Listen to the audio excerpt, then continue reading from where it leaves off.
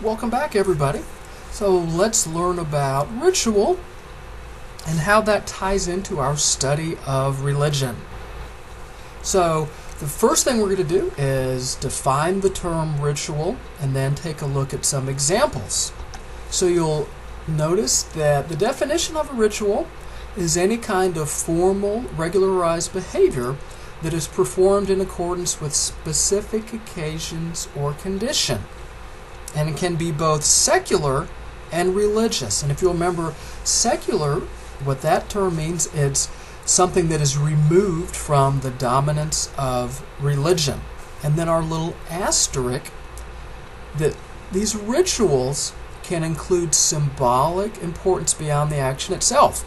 And what that means is that these rituals mean something deeper than just the act itself. Okay, so now let's look at some more and reflect upon the definition of ritual, right? So it's formal, regularized behavior. What does that mean? That means is that even before you start the ritual, you start to undergo it, you know what you're going to do because others have done it. So in other words, if you've never been married before, and marriage would be an example of a ritual, as we'll see in just a moment, you know what happens when people are married, right? So it's formal, it's regularized, and these rituals are done with certain occasions or conditions in our lives. And we'll talk more about what these certain occasions, conditions could mark. So, some different examples. Graduation, that is one of the best examples of a ritual. So if we think about a graduation and reflect back upon the definition, what happens when we graduate? You dress up, you wear certain clothing, right? The robe, and then the mortar cap with the little tassel, right? And we act and behave in a certain way. Isn't that cool? Yeah. Likewise with marriage. Our dress changes, our behavior changes. Same thing with baptism. Now, a lot of people, they look at the next one, family dinner, and they go, wow, yeah, family dinners are a ritual, right? Everybody sits down at table together. The blessing is said, we say grace, and then go through, and whether it's a formal family dinner, say for example like Thanksgiving, or just an ordinary, Tuesday or Thursday night. And then you talk about your day, and those family dinners, right, they follow a set pattern, almost like a guideline. The same, go through and we do those same things over and over again. And many people develop their own personal rituals as we go through life. So, looking at this list, you'll see that graduation would be a secular ritual. In other words, high school graduation is not part of religion.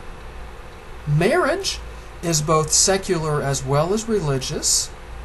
Baptism, just religious. Family dinner would be secular, although there are certain dinners, certain meals that are religious, and then personal rituals could be both secular and or religious. It would depend upon what that ritual is that you've developed and its meaning that you have attached to it. So a next question to ask would be, why do we have these rituals?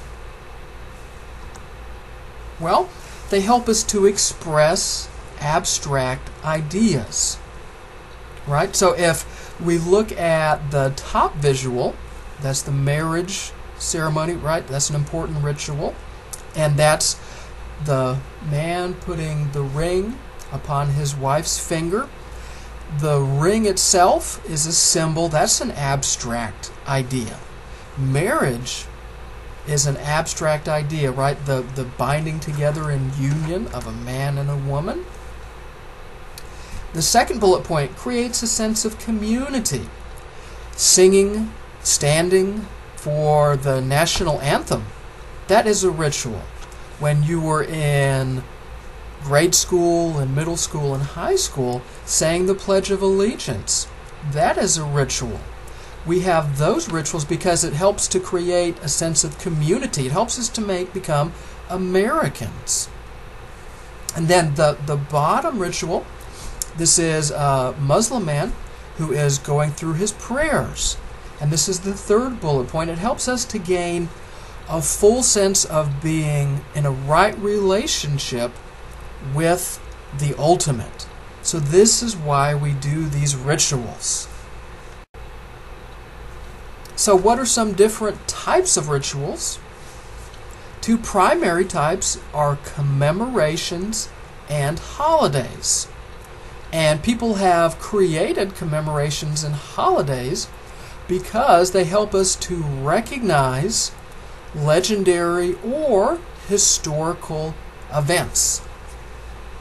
And when we go through these commemorations and these holidays, in part we reenact certain elements of the actual event to recreate them for the participant.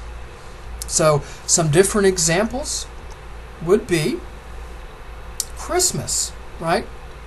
So you might be thinking, well, how, when I celebrate Christmas with my family, how am I reenacting the birth of Jesus of Nazareth? Because no one's really giving birth during Christmas.